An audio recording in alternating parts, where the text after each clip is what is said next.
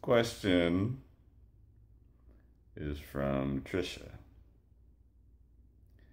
What role does healing play in deepening our spiritual and meditation practices? The concept that I work with regarding compassion is recognizing essence. Meditation helps one to recognize one's essence by quieting the mind, at which point realize that we are much deeper than what our mind is in the first place. And the detachment of one's identity to the mind brings forth a deeper awareness of who you are. And I think that's the true meaning of compassion, recognizing the essence of who you are, your true self, as being the space that manifests all forms. It's the space of experience itself, the space that provides the experience, whether it's a thought experience, a life event experience, that tends to be seen toward those that tend to be seen as suffering. Those life experiences are healed because you realize that they're all in your mind. Basically, if you bring yourself to the present moment and ask yourself, what is the problem of this present moment?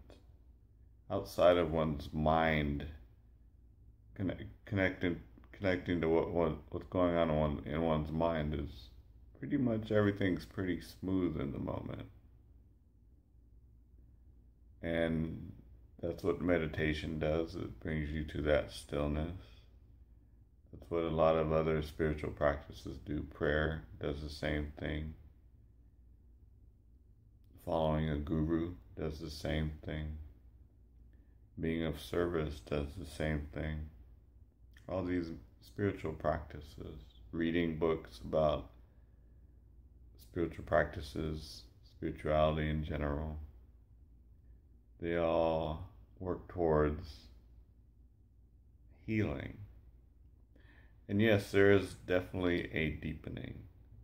The more that you practice anything, the deeper you become a master at it. The same holds true for the spiritual practices that one may have. Over time, the thoughts are released and you become embedded in the sense of I amness, of beingness, of oneness, of unity, in which you become a beacon of healing for others. When they come into your presence, they sense something, they come to you, they ask you questions, they want to sit with you in your peaceful atmosphere, your peaceful aura, they comment on it. And it brings about, it contributes to the overall collective consciousness, the shift from hate to love, which I believe we're going through right now at the moment. And you can even see hate as a loving thing because it shows you, again, helps you recognize your essence. It's another story. Thank you, Trisha, for this question. There's been a lot of questions that have been asked. I reached out to a few people to ask them, and also while I'm doing sittings at the corner, there are those that continue to come by and ask questions. So I thought I'd post these so that they may be disseminated and the wisdom can be shared with others. If you'd like to ask a question, leave it in the comments below, whether this is on Facebook, YouTube, or wherever.